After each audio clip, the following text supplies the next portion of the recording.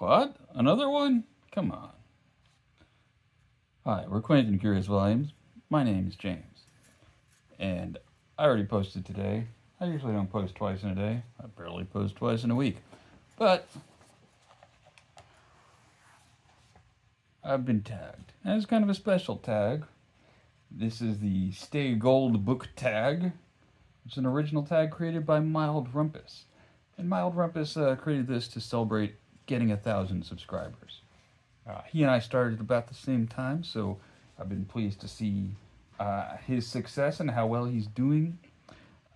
This is a tag that's inspired by S.E. Hinton's classic young adult novel, The Outsiders. Of course, when I was a kid, this was a movie in theaters that was very popular. I saw it, I liked it, I read the book, I liked it. I read Tex, I read Rumblefish. I liked those books. So, yeah, and apparently now there is a Broadway musical based on The Outsiders. Now, I just want to tell a brief little anecdote. I have an old friend from back when I lived on Long Island who has he was a very good writer, and he wrote a young adult novel called The Novices, which, if you like young adult fantasy, which I generally don't, but you should check it out because it's good. Anyway, he runs a video game studio. He's a very smart, very talented guy, and it's called The Outsiders. And we're only really connected on Facebook now, but he posted a picture of his company's sign outside their building a while ago, and he said, "It's happening." And I said, "What, you're finally mounting that S.E. Hinton themed musical that you've been talking about?" And of course, I was joking, not knowing that people were actually working on that. So, that long digression out of the way, let me, since old Mild Rumpus was kind enough to tag me, I'm going to do this tag. And they're all named for characters in the novel and film The Outsiders. So, prompt number 1, Ponyboy Curtis shares some BookTubers who have been especially supportive of your channel. Randy Ray linked to me early on and said some nice things about my channel. Hannah at Hannah's Books was, I think, the first person to tag me in a tag, which was very kind. So I will name those two. Prompt number 2, Darrel Darry Curtis. Share a channel that has inspired or somehow influenced your channel. So, old Mild Rumpus named Mark at Book Time with Elvis. I have to say, we have the same origin story, because he mentioned a video that Mark did at the beginning of the year encouraging people to try creating a BookTube channel. That inspired him, inspired me. So I'm going to say Mark at Book Time with Elvis as well. Number 3, Sodapop Curtis. Share a BookTube channel that makes you laugh and brings you joy. I'm going to say KD Books. This is a Welsh booktuber named Kieran, and he's been on kind of a spiritual journey of late, and has converted or reverted to Islam. It's been very interesting to watch, but he has a history of making very funny BookTube videos. One I remember in particular was where he ranked classic literature based on the ISBN. That was pretty funny. He's very funny. So that's Kieran at KD Books. Number 4, Keith Two-Bit Mathews. Recommend some new to you BookTube channels that you enjoy watching. So a couple that have been around for a while but that are new to me that I like are The Grape Jelly Library and That Reading Guy. They've both been around for a while. I also like Book Chat with Pat. She's new. I think she started about the same time as me, but we're both new. But she's really great. I know she's tagged in this. She's tagged in a lot of stuff. And has a great channel. Let's see. Dally Winston. What was something that you initially found tough as a BookTube newbie? Share how you overcame it. For me, it was keeping going once I started a video. My early videos, it doesn't, if you watch them, you'll be surprised to hear me say that I had to go and that I would often start them over and over again because I would get to a point and I'd stumble, or I'd be grasping for a word for too long, and I'd be like, oh, this is terrible, I have to start again. Clearly I've gotten over that because now I just keep going. But anyway, I guess it was, my answer is having the courage to just keep going, even though I'm getting garbled and wandering around like a crazy person.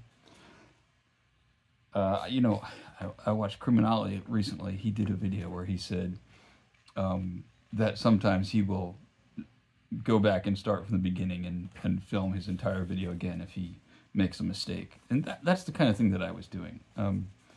Now I'm less inclined to do that. Anyway, and that's why I'm so much more successful than Criminale. Anyway, let's see. Steve Randall, what is your favorite video on your channel?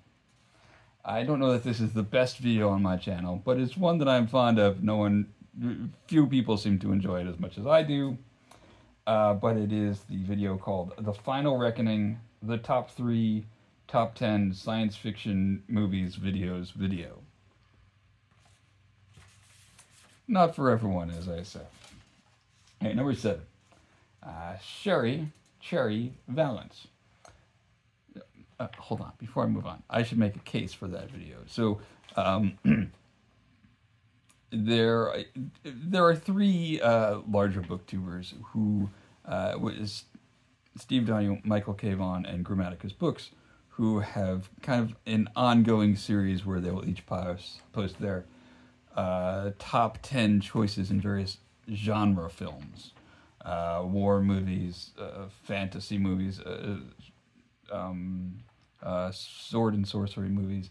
So they did one on sci-fi, and I said, and I made one to rank their various videos in terms of which one was best. I don't know, I thought it was funny. Okay. Cherry Valance. Share a channel that you enjoy watching outside of BookTube. I've mentioned her before. I'm going to say Kendrick Gaylord has a very interesting channel about architecture and design. It's also kind of about a popular culture. She also talks about stamps a lot. Little known fact, my father was a professional stamp dealer. So I'm also sort of interested in stamps. I will also mention a guy who hasn't posted for a while, but I really like his videos. A musician from New Jersey. His channel is called Frankie 12 String. And he sort of started out doing old-time music and country blues, and gradually evolved into Italian folk music. So he's got years and years of videos, and you can see various fluctuations in his facial hair and his weight and the people he's hanging out with. And but he's just a really good musician who plays some currently very unpopular styles of music, but he's real good at it. So Frankie 12 String. Let's see. Johnny Cade. Discuss the effect that BookTube has had on you as a reader. Well, I definitely wouldn't be reading Anne of Green Gables this week had I not committed myself to this ridiculous Gable Quill event, but I invented it, so I mean, it's got me to think about the books that I'm reading a little bit more, think about what I have to say about them. Maybe I don't do such a good job of expressing it, but I try. So I hope that I can say it's made me more thoughtful as a reader, and that it's got me to be a little more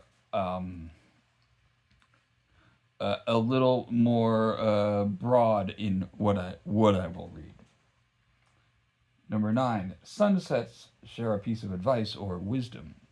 Well, I will say, if you want to try it, if you want to try being on BookTube, do it. Just give it a try. You don't need to buy a bunch of books. You don't need to learn how to edit. You just need your phone and get started like that. Get started like me, and you can be as big and successful and influential as I currently am.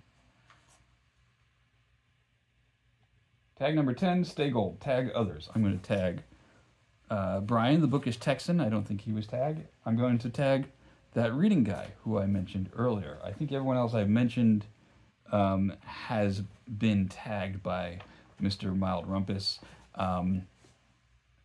Since he said that she was his patron saint, I put up my first edition of Patti Smith's M Train right here.